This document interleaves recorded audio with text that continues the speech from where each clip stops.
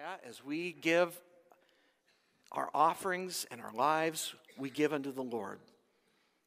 And we turn our ears and our hearts to now hear his word for us this day.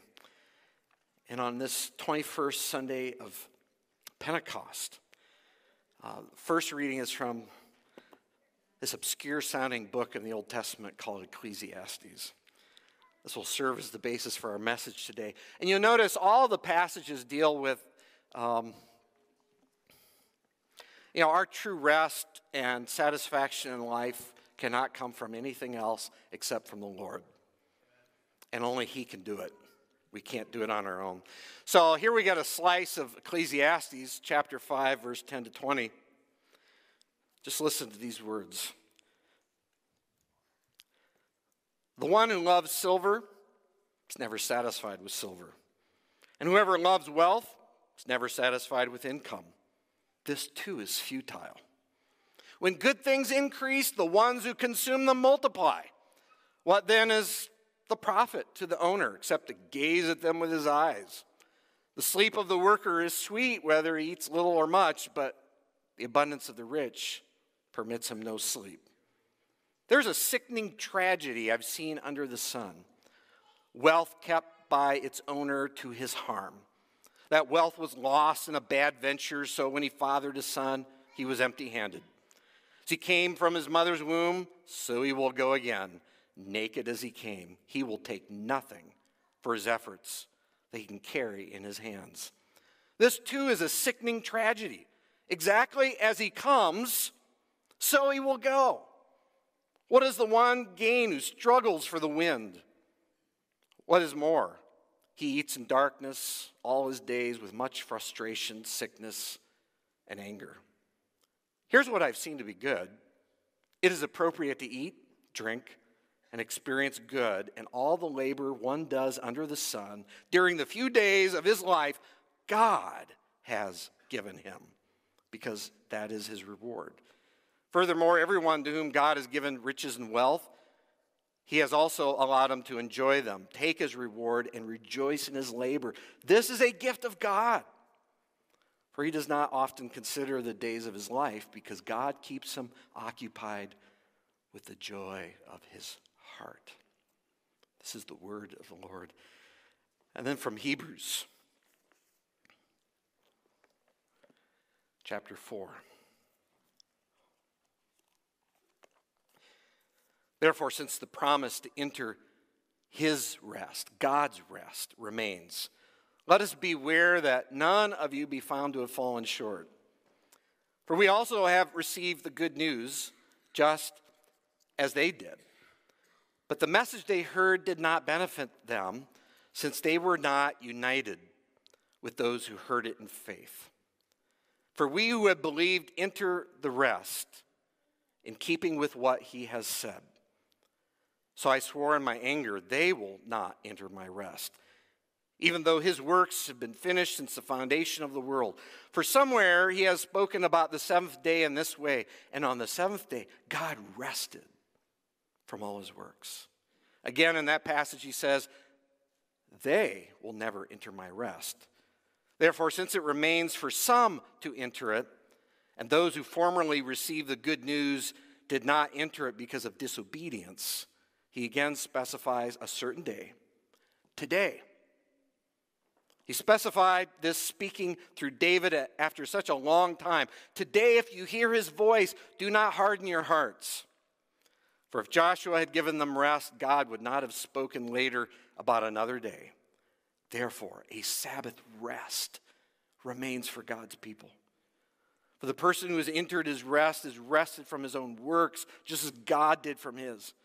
Let us then make every effort to enter that rest, so that no one will fall into the same pattern of disobedience. For the word of God is living and effective and sharper than any double-edged sword, penetrating as far as the separation of soul and spirit, joints and marrow. It is able to judge the thoughts and intentions of the heart. No creature is hidden from him, but all things are naked and exposed to the eyes of him to whom we must give an account. This is the word of the Lord. And finally, from the Gospel of Mark, chapter 10, where Jesus had spoken with the rich young ruler who didn't want to part with his possessions, and so he walked away. Jesus now responds to his disciples in Mark 10:23. Jesus looked around and said to his disciples, "How hard it is for those who have wealth to enter the kingdom of God." The disciples are astonished at his words. But again, Jesus said to them, "Children, how hard it is to enter the kingdom of God. It is easier for a camel to go through the eye of a needle than for a rich person to enter the kingdom of God." They were even more astonished, saying to one another, "Then who can be saved?" Looking at them, Jesus said, "With man, it is impossible, but not with God, because all things are possible with God." And Peter began to tell him, "Well, look, we've left everything and followed you." "Truly, I tell you," Jesus said, "there is no one who has left house or brother or sisters or mother or father or children or fields for my sake and for the sake of the gospel who will not receive 100 times more now at this time, houses, brothers and sisters, mothers and children, and fields with persecutions and eternal life in the age to come. But many who are first will be last, and the last first." This is the gospel of our Lord Jesus. Lord, we do pray that you would speak to us this morning. Lord, and just expose our need for you. And Lord, just grow us deep in our faith. Lord, that we would derive our life from you. In your name we pray. Amen. If I were to take a survey, I am absolutely certain every single one of you would answer yes to the question, do you want to enjoy a good, happy life? Wouldn't you all answer yes? I don't think there's anyone here who would answer no. I mean, do you know anyone who answered no, I don't want to enjoy a happy life? I mean, would anyone seriously? It's like, no, I want to have a miserable, unhappy life. I mean, seriously? But you know, you'll find people who are grumpy and miserable and live unhappy lives. It's almost like their default mode. It's almost like they're stuck in this mind. It's like, well, it's like Eeyore. That's just who I am. I'm just miserable, unhappy, but I wish it was otherwise. But if everyone were to answer, they'd say, yes, of course, I want a truly happy, enjoyable life. And you know, our whole culture is wired and designed and set up to hyper-stimulate feelings of happiness and pleasure, to try to give us a sense that we're enjoying the good life. You know, especially advertisers and, well, buy this new car and you'll be happy, or get this getaway vacation, or enjoy this new experience, or this new restaurant. You know, so many things in our culture enticing us. You want to be happy. You want to enjoy life. Or maybe it's living in a particular spot, in a particular area, having the right home and the right neighbors. You know, if you go to my home state of Nebraska, you know, if you drive Interstate 80 through Iowa, cross the bridge, the Missouri River, you'll see a sign that says, "Welcome to Nebraska, the good life." I was like, so does that mean like in Iowa, it's like not the good life? It's like, it really stinks to live in Iowa. But, you know, you go to Nebraska, oh, man, you'll experience a good life. And, hey, Nebraska's a great state. Grew up there. You can have a good life in Nebraska, but living there is not going to guarantee that you're going to truly enjoy a good, happy life. And especially for all those Cornhusker fans, you know, if you're going to try to drive your true, lasting happiness from how the Nebraska Cornhuskers play football, boy, I'll tell you, you got some miserable Nebraskans right now. You know, they're like, man, we lost against 2 Michigan teams, and then we lost against Minnesota yesterday. You know, and they're just pulling their hair out. You know, there's days like, yeah, we love the Cornhuskers. They're just so happy. But the other days, why can't they do anything? You know, it's kind of like writing happiness in the sand. The waves will come up, and before you know it, it'll erase the happiness. And we experience moments of happiness and joy and pleasure, in our lives, eating at a good restaurant or, bought a new car and it just feels wonderful. And moments in our lives where we just feel good, we enjoy life, but the waves roll up and they erase that word happiness, and we have to write it in the sand again. It doesn't penetrate deep. It's not true, lasting happiness. And so there's always a search. There's always a desire to grasp a hold of the good life. There was a British style writer, Neil Borman, who a number of years ago was interviewed by the BBC. And he admitted that growing up, that he clung to name brand expensive items, so badgered his mom. I want name brand, expensive tennis shoes or whatever. And so he always had to have, the nicest, newest things. And to him, that's what living the good life, enjoying life, being happy was all about. Until he reached the age of 31, and he's like, it doesn't do it. He said, it just left me with this continual dull ache. He said, it's not there. It's not in possessions. And so he told the BBC, I think I've decided what it is. I need simplicity. I need to get rid of my possessions. And so he actually told them, so this is why I'm burning all my stuff. To find real happiness, to find the real me. Well, if I were to meet him today, I would wager that unless he's come to a life-transforming faith in Christ, burning all of his possessions and trying simplicity, though it probably lightened the load and probably provided a measure of relief and even some enjoyment and happiness for a while, he still hasn't found it. He's still searching. He's still pursuing it. As is everyone apart from Christ.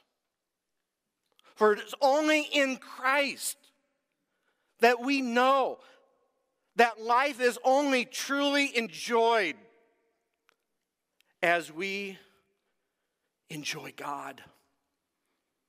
The giver of life, the source and fount of life and joy and happiness. It's only in enjoying Him that we truly enjoy life and know the good life.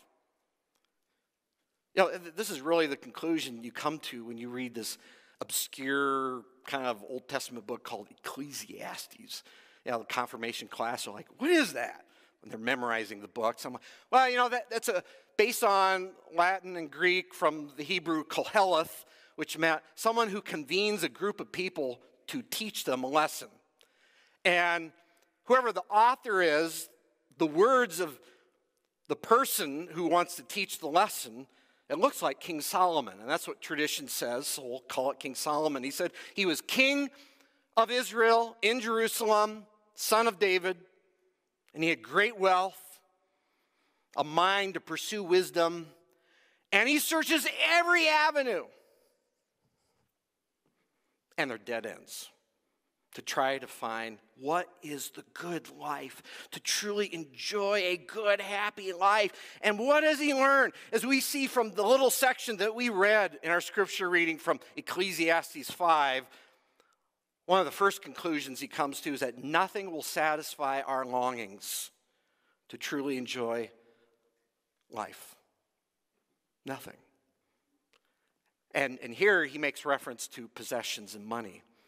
When he says, the one who loves silver is never satisfied with silver. Whoever loves wealth, never satisfied with it. He says, this is futile, aimless, pointless. There's no use to it. Isn't it? Besides, when things increase, then you want to consume more and more and more. And if you read Ecclesiastes, you realize, he tried everything. He's like, I'm just going to, maybe it's in pleasure. So I'm just going to have good food and wine and music. Maybe it's in, having lots of possessions and big homes and gardens and trees. Maybe it's in relationships and maybe, though, it's being really smart. He tried that. Maybe it's in just being stupid. He tried that. Maybe I'll just be stupid and see if that works. He goes, no, that doesn't work. Better to be wise than to be foolish. And it's like, he tried everything. And nothing worked. Yeah, what's the profit to the owner if you pile up all these possessions? Except to gaze at them with his eyes. And he goes, now if you're working really hard, boy, I'll tell you, it's good to sleep. But if you got a lot of stuff, you can't sleep. Because all that stuff is a burden to maintain, to own, to watch, to guard. It's like a dry, cracked desert and trying to pour water on it, and it just gets sucked up. Now, it's a reminder for us, nothing will satisfy.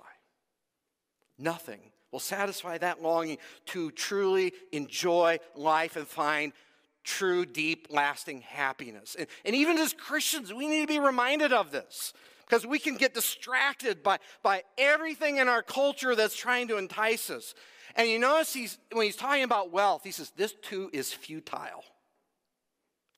And so that's one of his conclusions from all this that he draws, that nothing satisfies. I don't care if it's pleasure or wealth or status, achieving great things. None of this, who we are, what we do, what we have, what we experience, it's not going to satisfy. Truly.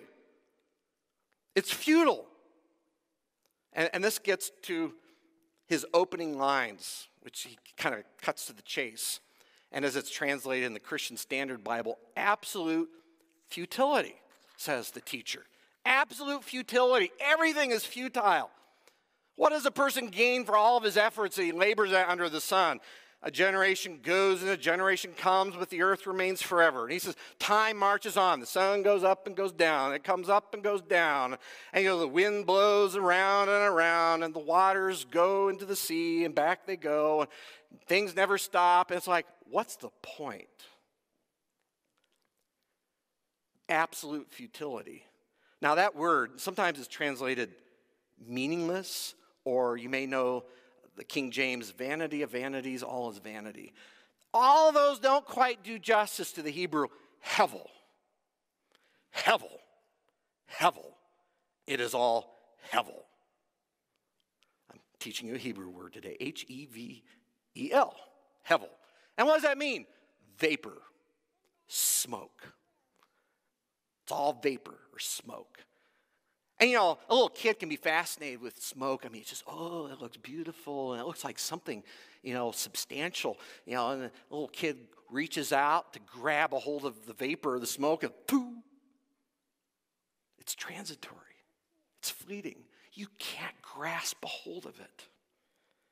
And that's the lesson he learns. That's the lesson God wants everyone to learn. That's the lesson, that I really believe God wants to shake up this nation and some of the economic distress that we're heading to. He wants people to realize, you know what? It's vapor. You can't grasp hold of these things to find your happiness. It's just going to disappear and vanish. And it just wearies us. It says, all things are wearisome, more than anyone can say. The eye's not satisfied by seeing, or the ear filled with hearing. What has been is what will be, and what has been done is what will be done. There's nothing new under the sun. Hevel, vapor, smoke. You can't grab onto it. You can't hold on to it. And whenever we do try to grasp a hold of anything as true happiness, it disappears. So it's interesting that Arthur Brooks in The Atlantic in October of last year had an article, Are we trading our happiness for modern comforts? Talking about the great paradox of American life, that even though we've gotten more comfortable, although things are getting a little rocky now, but we still have more than anyone else on the face of the earth. As we've gotten more comfortable over time, the happiness index keeps going down. The more we have, the more our happiness goes down. And he talks about, our income's gone up, the size of our homes have gone up. But then he concludes, but amid these advances in quality of life across the income scale, average happiness is decreasing in the U.S. Why is that? Because it's hevel. And the Lord wants you, you can't grab a hold of it. And yet God has put within us a sense that we are made for Him. We're designed for the eternal God. We have a God-shaped hole in us that only He can fill. And whenever we try to grasp a hold of anything else, we end up empty. I mean, it's like apart from him, apart from Christ, it's like a black hole in our soul, a gravitational field, that, we want to put everything in that void except God. And yet, if you know anything about a black hole, anything caught in its gravitational pull is just destroyed. Ecclesiastes 3, he has also put eternity in their hearts. There's a longing in the hearts of every man, woman, and child for the eternal, for the divine, for God himself. We were made for him. Yet, this is interesting. He says, but no one can discover the work God has done from beginning to end. It's like we're trying to put together this big puzzle on earth, and we're chasing after this and that and trying to grab a hold of the vapor, and it's like, what's it all about? And the very things we try to grasp a hold of end up hurting, harming, and destroying us, and it ends in death. So the writer says, there is a sickening tragedy I have seen under the sun, wealth kept by its owner to his harm. And he describes a man who had maybe a bad real estate deal, stock market venture. Bad venture. He lost his wealth. So when he fathered his son, he was empty-handed. And he says, by the way, you can't take anything with you when you die. You came into the world naked, you're going to leave naked. He who dies with the most toys dies. And that's it. And so he makes that very clear. He will take nothing for his efforts he can carry in his hands. This too is a sickening tragedy. Exactly as he comes, so he will go. What does the one gain who struggles for the wind? Vapor or wind, trying to grasp a hold of it. What is more, he eats in darkness all his days with much frustration, sickness, and anger. Or as he'll go on to say in Ecclesiastes 9, there is an evil in all that is done under the sun. There's one fate for everyone. He says, man, it's no different. I don't care if you're wise, dumb, rich, poor, who you are. There's one fate. We all die. In addition, the hearts of people are full of evil and madness in their hearts while they live, and after that, they go to the dead. He's like, we're no different than the animals.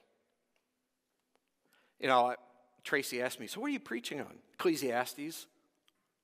Isn't that a depressing book? I said, but I love it. It's great. And why is it great? Because it just clears the stage. It says nothing can satisfy us apart from God. Yeah, it gets dark. It gets depressing. I'm like, oh my gosh, this is heavy. Philosophers will love Ecclesiastes. But it gets us to the point that life cannot be truly enjoyed apart from God. He alone gives enjoyment and goodness and happiness in life. And so he concludes, another one of his conclusions in chapter 1, he said, I've seen all the things that are done under the sun and have found everything to be futile, hevel, vapor, smoke, a pursuit of the wind. What is crooked cannot be straightened. What is lacking cannot be counted. Now notice this passage from chapter 2. He acknowledges, you know what? You might as well just give up trying to control things, grasp a hold of things, and just, okay, those little fleeting, pleasurable moments, just enjoy them. But notice what he says. There's nothing better for a person than to eat, drink, and enjoy his work. I have seen that even this is from God's hand. It's God who gives all that is good. Because who can eat and who can enjoy life apart from him? The answer is no one. You can't enjoy life apart from him. So to truly enjoy life, to truly have a happy, joy-filled, satisfying life, you can't have it apart from him. And so at the very end of Ecclesiastes, this is when all has been heard, the conclusion of the matter is this: fear God and keep his commands, because this is for all humanity. He says, it only comes from an obedient relationship with him, to fear him, to honor, to reverence him, or as the confirmation class will learn, to fear, love, and trust in God above all things. and to obey his commands, his design for life. Because there will come a day of judgment, for God will bring every act to judgment, including every hidden thing, whether good or evil.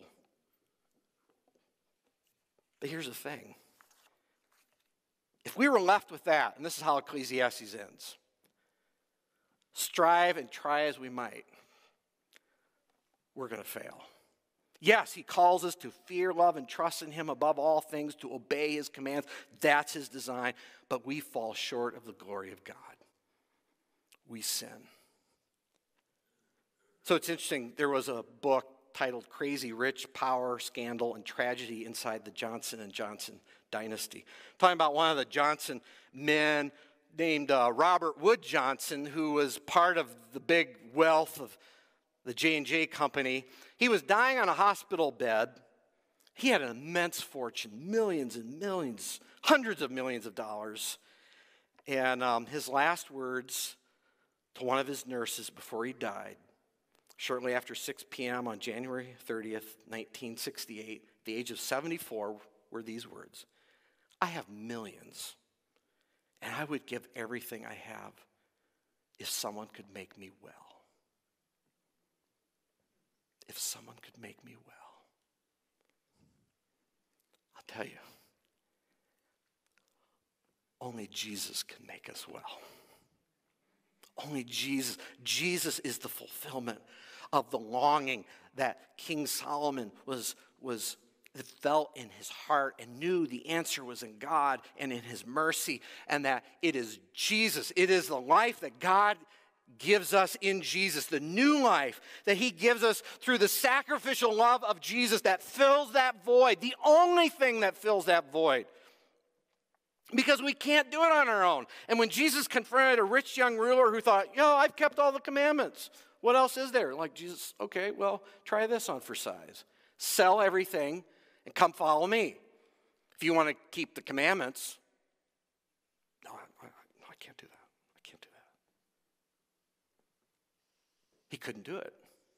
The disciples are like, whoa, wait a minute. And Jesus says, how hard it is for a wealthy person to enter the kingdom of God. And we're all, by world standards, pretty wealthy. If you have more than you need to live on, that's me, we're pretty wealthy. It's like a camel going through the eye of a needle. And so they're like, well, who can be saved? With man, it's impossible. And he wants to bring us to that point. I can't do it. I need help. I can't achieve, grasp a hold of, find true joy, true happiness, but not with God, because all things are possible with God. And that he has given his life in his son Jesus, who assumed our human flesh and blood to come into the void, into the darkness, into death itself, to fill it with his self-giving love that gives life. And Jesus describes it as like he's the bread from heaven that nourishes our soul, who gives us life. Jesus says, truly I tell you, this is from John 6, anyone who believes, who trusts in him, has eternal life. Not will, but has. Present tense. You have the life of God in you when you believe in me. It says, I'm the living bread that came down from heaven. The divine Son of the Father, who took on our humanity, who united himself with us, that we might be reunited with God and share in his life. It says, if anyone eats of this bread, he will live forever. And the bread that I will give for the life of the world is my flesh. The sacrifice of his body to die for us, to step into the void at the cross, and in death, not only to forgive us of our sins, to conquer death, but to give us his righteousness, to give us his life, so that we might share in that divine life and know the true joy of our Heavenly Father. So the one who feeds on me will live. Not will live after you die. You will, but beginning today, because of me. That God has given his all in Jesus at the cross by his resurrection to fill the void so that we might enter into that life, that joy, that rest of the divine life. So that as you receive the life of Jesus, enjoy God. Find joy in God and all of his gifts. And you see, it really is deriving our life, our satisfaction, our joy, our true happiness from him. As Jesus talks about it as like a branch being connected to the vine, he says, remain in me. That by faith, we derive our satisfaction. We derive our happiness. We derive our joy from him. And he says, and then I will remain in you. I will fill you with my peace. I'll fill you with life from the Father and true joy. Look at his words. As the Father has loved me, I have also loved you. Remain in my love. So this is a continual and daily drawing from Christ by faith, receiving, taking fully to heart the life that is in him, the supernatural gift of the joy that comes from the Father. Because he says, I've told you these things so that my joy may be in you and your joy may be complete. And this is a joy, an enjoyment of God and of life that surpasses just circumstantial, feelings and happiness. It is the supernatural joy of the Lord in his presence. That you, by faith, have been united to Mr. Joy himself. You've been united to the source of life itself. So that Luther would call joy the foundational experience of the Christian life. And that it is something, it doesn't depend on circumstances or emotions, but it is a supernatural gift for us to claim, receive, and take to heart. Which is why Paul, who's writing from prison, says, rejoice in the Lord always. I'll say it again. Rejoice. Derive your joy, your enjoyment of life, your true happiness in him. I love what the psalmist says. You reveal the path of life to me. In your presence is abundant joy. At your right hand are eternal pleasures. The striving ceases. The searching, the striving, because there's a Sabbath rest. And we circle back to Ecclesiastes when he says, you know what? Here's what I've seen to be good. This is fulfilled in Christ for us. It's appropriate to eat, drink, experience good, and all the labor one does under the sun. During the few days of his life, God has given him because that is his reward. Furthermore, everyone to whom God has given riches and wealth, he's also allowed him to enjoy them, take his reward, and rejoice in his labor. This is a gift of God.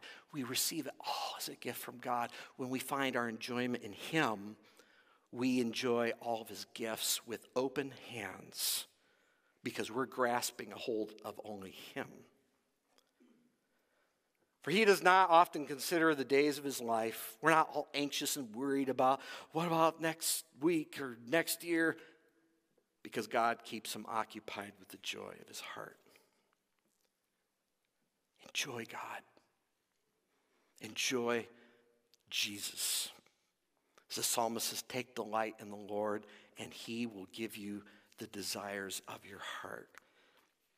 And I want to close with this quote from Jonathan Edwards, famous American theologian. The enjoyment of God is the only happiness with which our souls can be satisfied. Fathers and mothers, husbands, wives, or children, or the company of earthly friends are but shadows. Yes, they can be enjoyed as one of God's gifts, but they're only shadows. But enjoyment of God is the substance. These are but scattered beams, but God is the sun. These are but streams, but God is the fountain. These are but drops, but God is the ocean. Find your joy in the Lord. Delight in him. And he will give you the desires of your heart, which is to love him, to serve him, to know his word. And he'll fulfill those desires with joy and peace, even in the midst of hardship and heartache and sorrow, to know the joy in the Lord as we enjoy him. And the life we have in Jesus. Amen? Please stand.